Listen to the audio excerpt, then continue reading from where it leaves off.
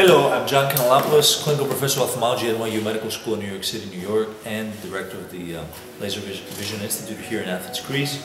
It's my pleasure to introduce and try and explain to you this very simple and, in our opinion, very helpful device. The C-Quant is a ocular scatter measuring device, it's quite simple. This is the actual position that the patient sits at.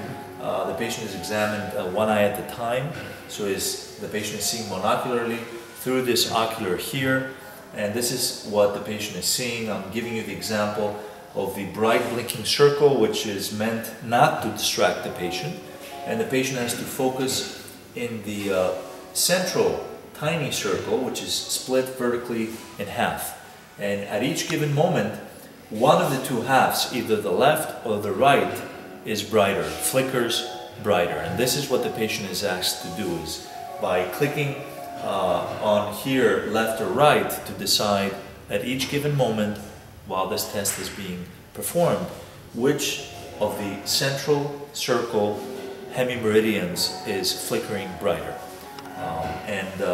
We're going to go through more technical aspects, but it's a very simple test. It takes under 10 minutes to perform, and the actual raw data acquisition is about 2 minutes.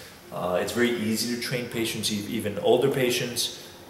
We have found great facility with this device in getting a better idea in post-refractive surgery patients, correlating epithelial maps obtained with OCT, cornea irregularities obtained either with sine fluke, placido imaging, or the new Cassini device, and finally trying to see if ocular scatter has something to do with degradation of the patient's quality of vision when, if that occurs. Okay, so again, just to note that in reality, only one half of this central circle flickers, and it might be perceived by the person being examined that the other half flickers as a result of ocular scatter within the eye. So this is how this psychosomatic measurement is trying to establish the ocular scatter. Just a few caveats. The prescription of the patient can be placed here with these trial lenses for greater accuracy. We're seeing some intrinsic measuring ability of the device to show us the reliability. Here we're seeing the curvature of normal individuals that, as you can see, is very much age dependent. So each individual is being graphed against people of their own age. We're seeing here one of our actually optometrists that had LASIK surgery about 10 years ago. She is now in her mid-30s and has had 3 children. And you can see that the actual device shows the logarithmic normal response, the best response, the worst response, and normal is somewhere in between, preferably towards the best normal. And our optometrist scores better than the best normal for her age group, showing excellent LASIK result. So where would this test be significant? Although we don't have the discrimination by the actual test, which I need to say was pioneered by Thomas Vanderburg of Amsterdam, we don't have the definition whether scatter that occurs and is measured by this device comes from the cornea, the lens, or the vitreous, or internal reflection within the retina. But in refractive surgery patients, we assume that this comes from the cornea intervention. In a patient with complaining of poor quality of vision where topographies, wavefront, and refraction are perfect, if scatter is not good, then we have an area to look at.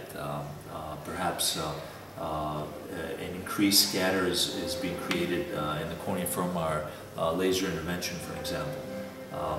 The other patients that we're studying this very interesting is the pre and cataract age patients, where we can actually see a more sophisticated method of measuring visual function. We're accustomed to measuring snellen acuity, and unfortunately snellen acuity is still by the FAA and international authorities the way pilots, commercial pilots are measured. In our opinion, this is a much more sophisticated test besides visual acuity and contrastivity to measure the degradation of visual function that depends on ocular scatter. And we can see very effectively patients after 65 that we're starting to clinically see with the slit lamp cataract development, their ocular scatter increasing quite significantly. And the preliminary data, we've been working with this device a year and a half, makes us believe that this is the way that we're going to be also measuring visual function, as it is able to give us a higher level of visual function measurement. So we hope that this type of measurements will be incorporated in our routine refractive surgery and cataract surgery evaluation. As you can see, it's a very simple device. We have no financial interest, and we were investigating its application in normal patients and patients that require higher visual skills, such as professional athletes and commercial fighter pilots, and obviously in our refractive surgery population and our pre or cataract surgery population. I hope you found this brief brushing towards getting to know the C-Quant measuring of ocular scatter interesting. Signing out from Athens, Greece, this is A.J.Kanellopoulos.